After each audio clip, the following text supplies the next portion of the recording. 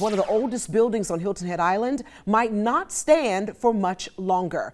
It's a church right next to the island's airport, and it's located inside what's called a runway protection zone. As our Tyler Mannion reports, a relocation for the church is on the way, but how it is going to happen is still being debated.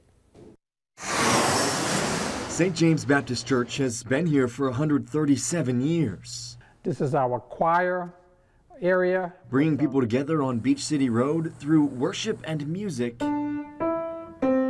for generations. Back in 1967, the airport opened up next door. And 8 years later, the church's leaders tell me their new neighbor gave them a scare. The plane ascended from the airport, from the runway, which is on the other side of these trees here. He says a crash happened right in their backyard. But church leaders in the 70s refused to move. That changed in the last decade, though. The congregation keeps asking us, when are we moving, since we made the decision 5 years ago. Ford tells me they changed their mind when larger planes started coming to the airport. The church made a decision for safety reasons that it was best for us to move to a new location outside of the runway protection zone. Since that decision, there's been no relocation, as planes continue to fly a few hundred feet overhead. Looking to take action, the church's trustees have a plan.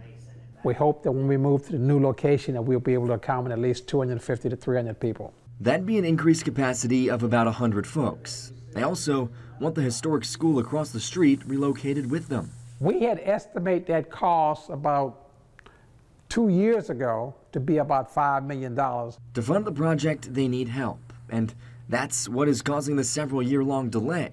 The FAA has to approve reimbursement for the project before work can begin. Beaufort County tells me the federal agency rejected their initial proposal.